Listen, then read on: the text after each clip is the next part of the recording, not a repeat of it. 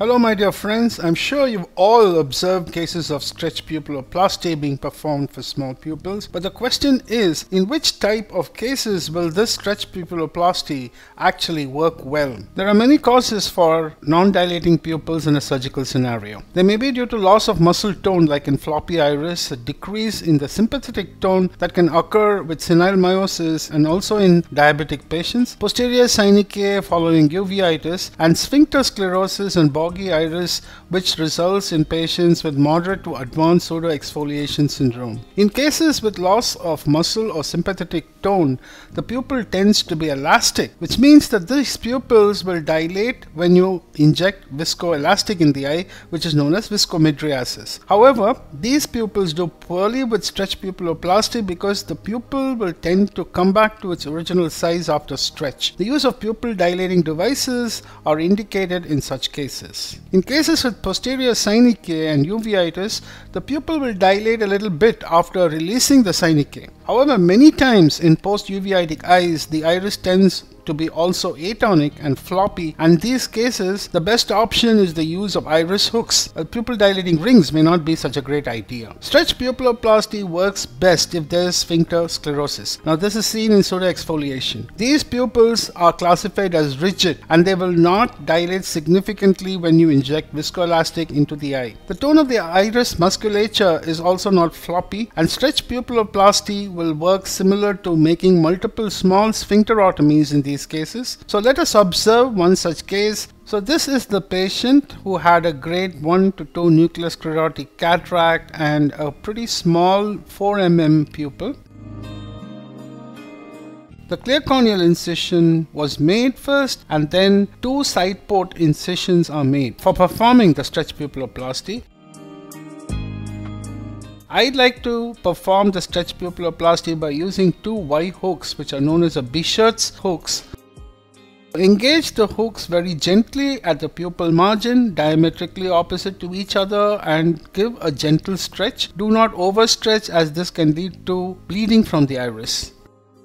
So this is done at 90 degrees to each other.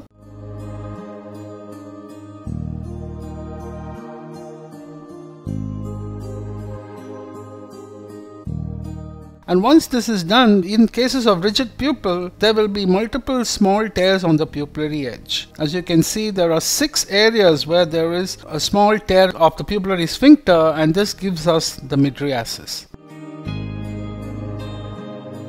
Now once we have achieved the pupillary stretch, then the capsulorhexis is being performed. Because many of these patients have shallow anterior chamber as well, we try to make the capsulorhexis as large as possible.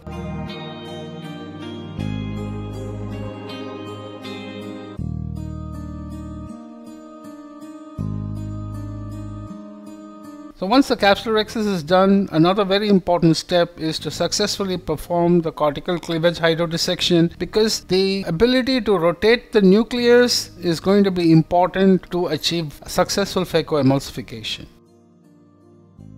Now you can observe phacoemulsification that is done. The pupil has been stretched only by the stretch pupilloplasty. 6 areas of tear in the sclerotic sphincter has occurred.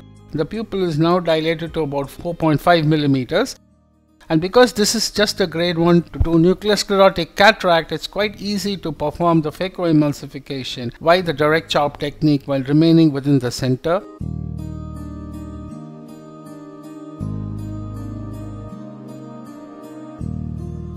The settings in this case is the power of 30%, a vacuum of 300 millimeters of mercury, and the micropulse mode.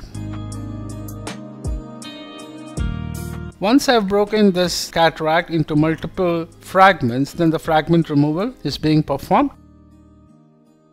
The sharp chopper can at this point be exchanged for a Sinskey hook, which is more forgiving and which also prevents the inadvertent damage to the anterior capsule.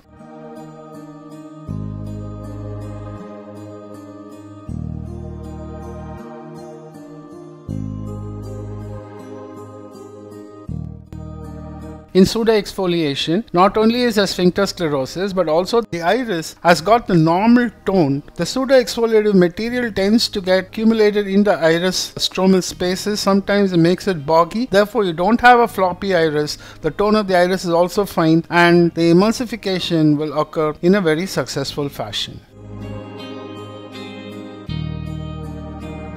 Learning to pick and choose the right type of case to perform the stretch pupilloplasty is important.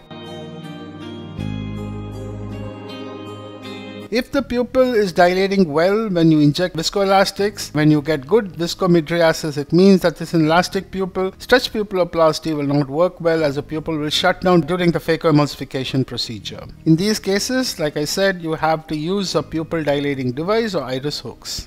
But in a patient with sphincter sclerosis, probably resulting from pseudoexfoliation, then stretch pupilloplasty will work best. While injecting this Technis 1 intraocular lens, found that the lens was not loaded so well. It tended to tilt.